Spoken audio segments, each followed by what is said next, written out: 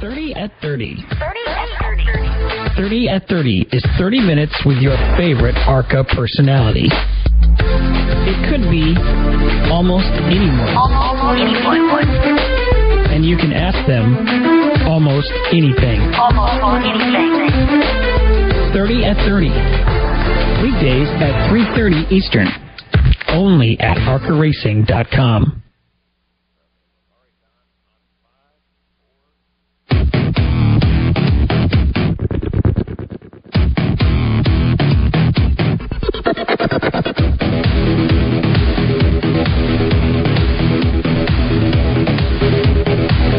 And our engineer, Stephen Volk, keeping us queued up from Ludington, Michigan.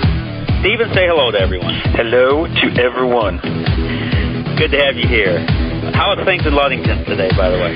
Things in Ludington are actually pretty snowy, and we're done. I would say we are now officially done with winter. You think so? Yeah. Right I meant mentally we're done with winter. I was going to say, because you are physically on the edge of Lake Michigan, which tells me you're probably not done. With winter. Yeah, down there at lunch, and it's evil. 17 degrees, snowy. What happened to Daytona? We raced some cars, and the sun came out. Well, I tell you what. Let's bring in the third leg of this deal.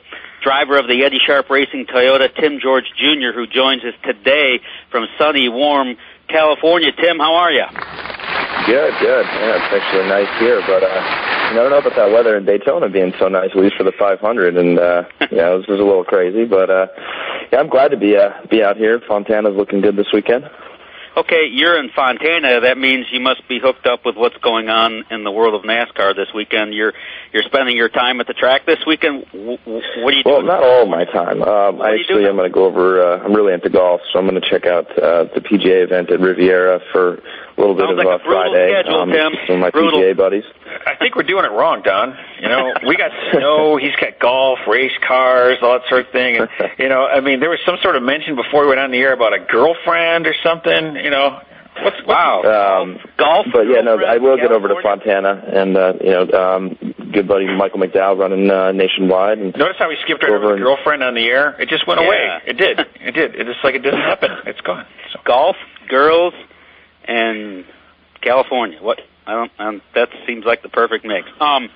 So you're buddies with Michael McDowell. Did we just hear that? Yeah, he's been helping me out a little bit, in the early stages, and he's really helped me get a simulator together, which I'm excited. I haven't burned laps on it yet, but I'm excited to learn some of these tracks. I haven't been to probably 90% of the tracks I'll race in ARCA this year, and I think the sim will help me a ton. And any advice from anybody, I'm open to, and especially Michael's been really nice. And so I'm going to go over and see how his deal's running over there nationwide. And also TRG Motorsports is running a truck deal, and they have a cup entry as well. And I raced for them last year, and I'm interested in seeing what's going down in their garage too. What software are you going to use for your sim? Sorry, Don. That's okay. They're just in the middle of making it. I think GorillaWare's doing this deal. It's not an iRacing deal, but it's a pretty good. It's all the ARCA tracks, so I'm not 100% familiar with it yet. I don't even have it yet, but the ball is just getting rolling on that deal. Did you say that TRG Motorsports has a cup entry this weekend out there in Fontana? That's right. I think they released a press release a couple days ago that said they're going to go for the next 4 cup races, at least attempt to qualify. Who's driving the car? Unfortunately, they didn't qualify for the Daytona 500. They were just off a little bit, but they're going to try to do this race here. I think they have a good chance of getting in the show, and I hope they do. Who's driving the car? Who is driving that car this weekend? It's I'm pretty sure it's David Gilland. I'm pretty sure. Yeah. I can look that up in a second, but yeah, I'm pretty sure he is driving the deal. Okay. So that's kind of put together pretty quickly. But they have they have Butch on the car, and they have a couple other really, really good people on the car there.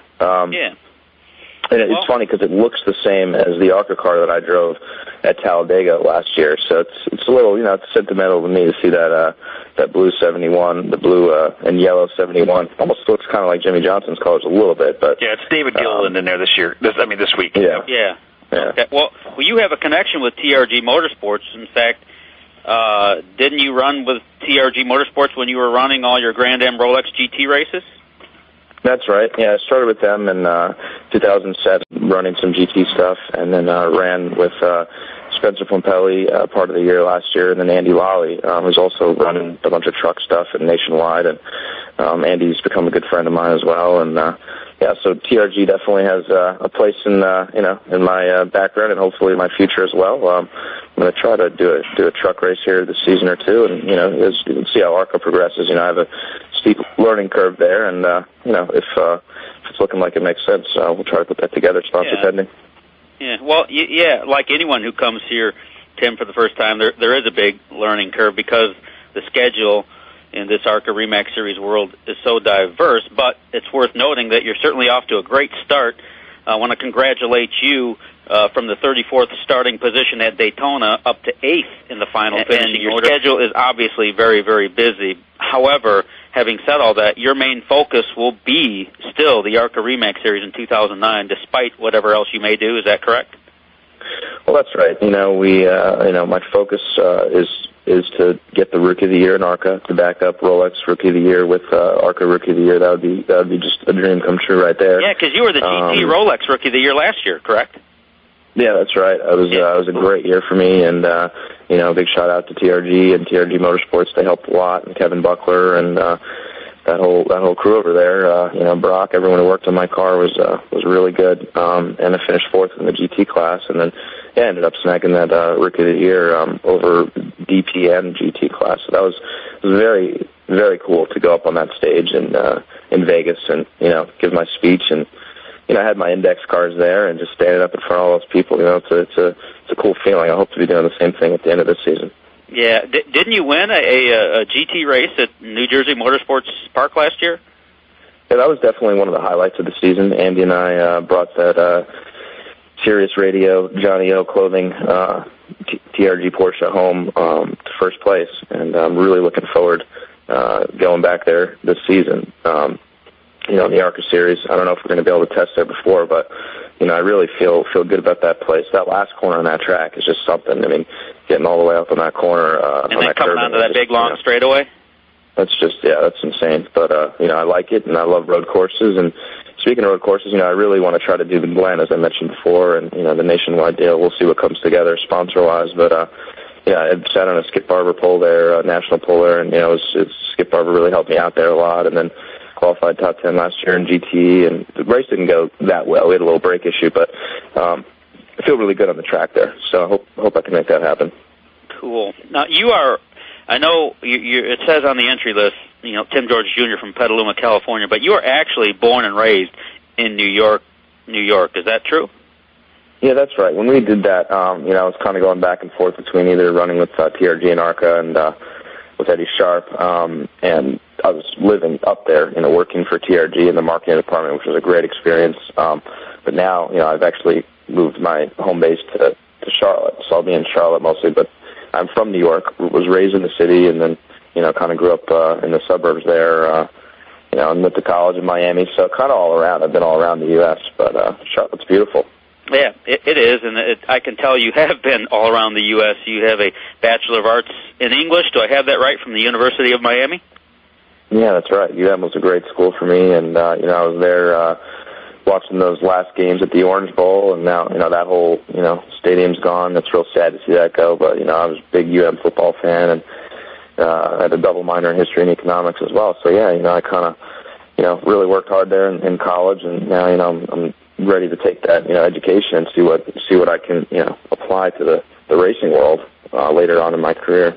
Sounds like you got a lot going on, Tim, and we're very grateful you chose the ARCA REMAX Series to be part of your world in 2009. Best of luck to you this year. We'll be watching. Thanks a lot, guys. Really appreciate the interview. Have a great day. Great to have you on, Tim. Good luck. I want to remind everyone that Daryl Basham will be joining us tomorrow on 30 at 30 right here at ARCARacing.com. Longtime veteran of the series, dating back all the way to 1972. He's an incredible story. You got to be here for it. Hope you enjoyed today's show, and we hope to have you back tomorrow afternoon, sharp at 3:30 p.m. Eastern Time. For Stephen Volp, I'm Don Radeball. Have a great night, everyone.